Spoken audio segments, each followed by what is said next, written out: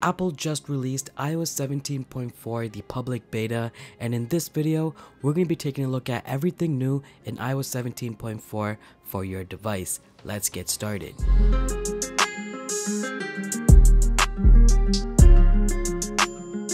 The biggest changes coming to iOS 17.4 is for its EU users, so everyone in the European Union will be seeing new updates to the App Store.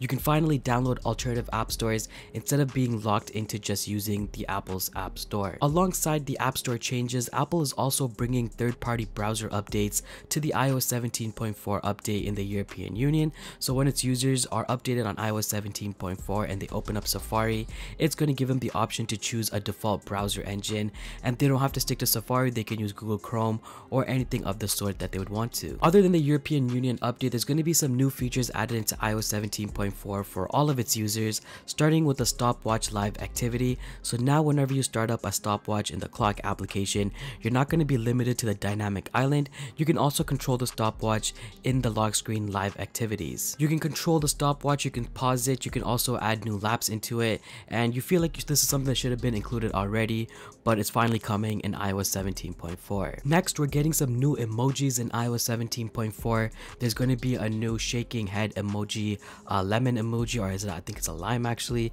a broken chain, a phoenix, mushroom, and there's some other updates to other existing emojis as well. But these are 6 brand new emojis coming to iOS 17.4.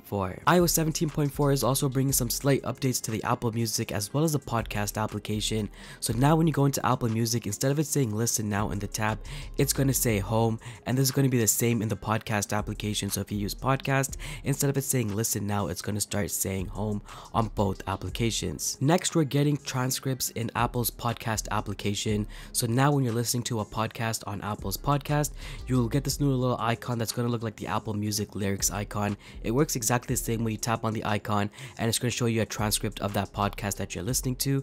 So if you want to follow along and just read along to a podcast, you now have that option to do so. This is going to work with most podcasts, but there are some that this feature may be limited to, so that's a new feature coming to Apple Podcast in iOS 17.4. And finally, in iOS 17.4, Apple is allowing Siri to read messages, incoming messages, at different languages that you set it to. So you can add a language in the settings application under Siri and search, under messaging with Siri, and there's a bunch of languages that you can choose between. So if you ever wanted Siri to read messages in a language, you now can do that with iOS 17.4. And that wraps it up for iOS 17.4 beta 1. Now if there are new betas coming out with new features, make sure you subscribe to the channel. I'll be putting out new videos based on new changes coming to iOS 17.4 as well as when it publicly releases, so stay tuned for that. Like this video, subscribe, and I'll see you guys in the next one. Peace.